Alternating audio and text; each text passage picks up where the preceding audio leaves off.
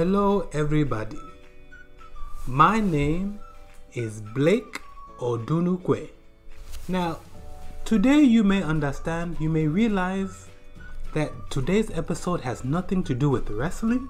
Today's episode has nothing to do with gaming. It has nothing to do with anything this channel is about.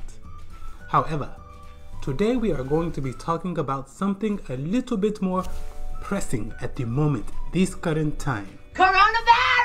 You see, before this current situation that we are in, Coronavirus! perhaps you may have been a Mac Daddy who at any point in time could have received any woman he wanted, any woman he has seen he could get. However, due to circumstances we are currently in, I do not need to say what the circumstance is. Coronavirus! But we are in a pandemic. We are in a pandemic, so you may be wondering to yourself, oh no, I am single, I have no woman to call my own. What am I going to do? So today, I was flown in by the WrestleFestival themselves. I was flown in from an indiscreet country in Africa. And they said to me, Blake, please calm down. As the world's leading African analyst in love, please calm down and explain to our fans how, even though we are in a pandemic, you can still get some poon poon. So today, I will be explaining to you how you will get poon poon in the pandemic. So, do you want poon poon during the pandemic? Then listen to this video. I will be giving you tips. I will be giving you reminders. I will be giving you helpful hints. Okay? To be able to see any amount of breasts, any amount of butts that you may be wanting during the pandemic. So, of course, the first thing I want to touch bases on is exactly since everything is shut down, everywhere is closed, where in fact will you meet a woman at all? Well, obviously, one place for sure is not closed down. It is the supermarket, the grocery store, your Krogers, your HEBs, what have you, wherever you may be, to get your food. That is the first place you may want to go to pursue some tails, to garner some gosh. You understand? So you may be asking yourself, oh, so I just go to the grocery store and I bust my Mac. I have a Mac attack in a grocery store. Who am I? Ludacris? Circa 2000? I don't have holes in area codes for me to just go and be able to pick up women like this. I'm not going and throwing balls. What's your fantasy? Is basically what you may be thinking. Okay? And I've run out of ludicrous puns. And I find that pretty ludicrous. Oh, there was one more. So, essentially, the place where you will want to start is in the produce section. I find that a lot of men don't understand just how many items of produce are penis shaped, how many items are phallic in nature. Okay? So what you will want to do is you'll want to get a squash, a cucumber, maybe even a zucchini. Okay? Perhaps a really big pickle, and just hold it in your hand, you see? And so when this woman comes walking by, you hold it in your hand and you say to yourself, hey, this looks familiar. And she'll probably glance at you and say perhaps he's thinking of something else. And then you raise your voice, you use your better tone, you know, the voice you have as a man, and you say, hey, excuse me, madam, I'm trying to place my finger on what this looks like, what this reminds me of. Okay? And being that you are a man, she will turn around and say, hey, what does it remind you of? Huh? She won't ignore you because you are a man. And by sheer virtue, she will want to engage. Okay? That is the first thing we forget. So anyways, you have this cucumber and you say, hey, I'm trying to put my finger on what this reminds me of. And you two will go back and forth of what it could be. And when she is in the palm of your hand, you say, that's what it is. It is my penis.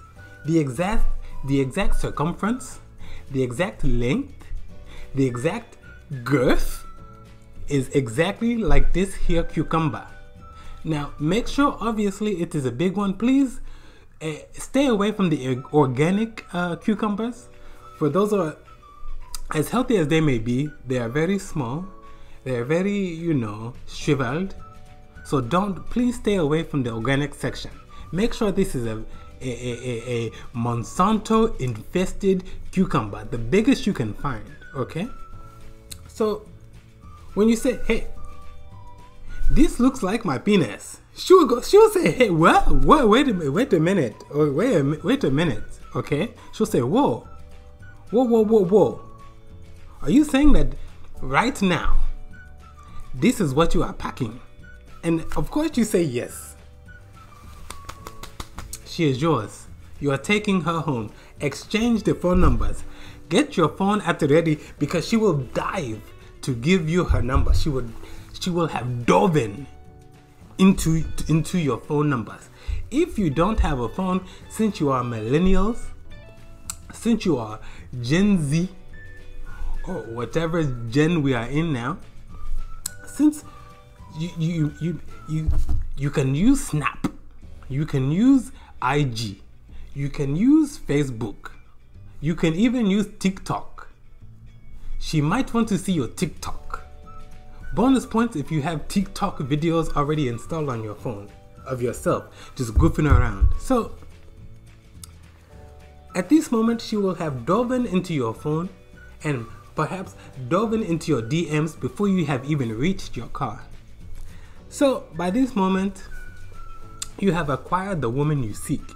So now this next step is very important. You text, you go back and forth, and you bring up, hey, I am in isolation. I don't feel sick. I've been wearing my face mask. I've been good to go. I would enjoy if you were still able to come over to my place. Have a good time. Nothing too serious, okay? You want to avoid sounding like the plan is to insert your genitals into one of her many orifices.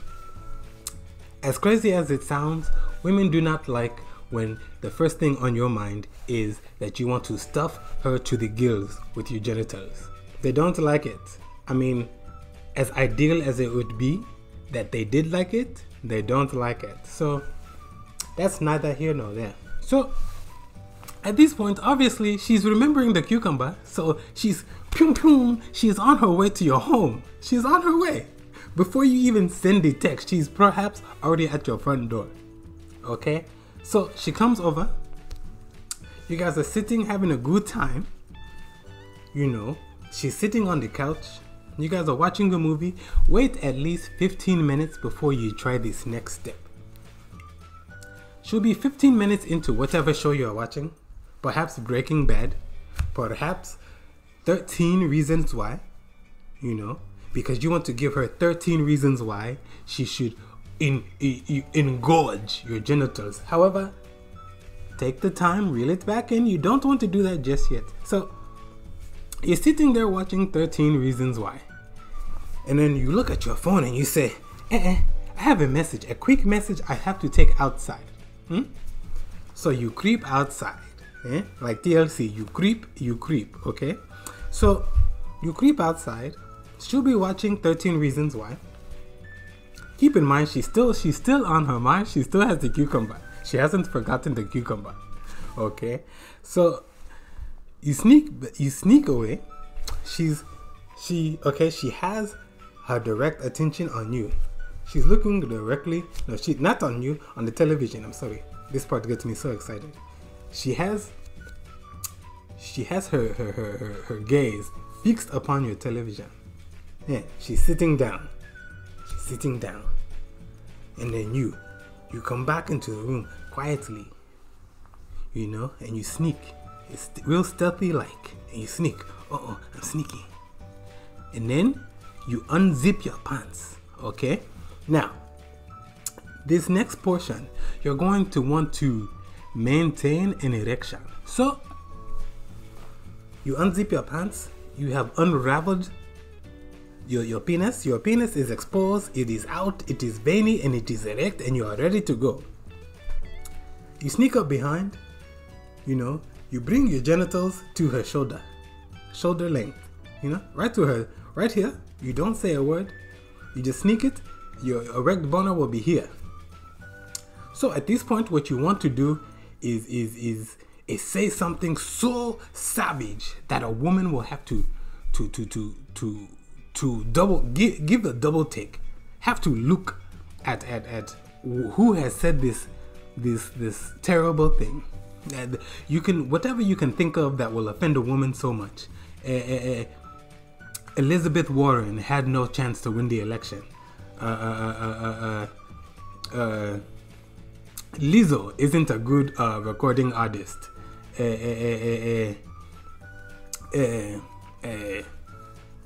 What is this thing they like? Love and Hip Hop is a terrible show that should have been cancelled 1 season ago. You know, whatever it is they say, you know, whatever it is that you feel is appropriate for whichever woman you are speaking to, just go to this place, okay? So, you say this, you say, oh, Lizzo is a terrible artist, truth hurts, okay? And then she will say, you see what I've done, right? This is your penis. You say this, Lizzo is a terrible artist. Before she knows it, boom, you know, you have made contact. Your ship has docked. Eh? So, God.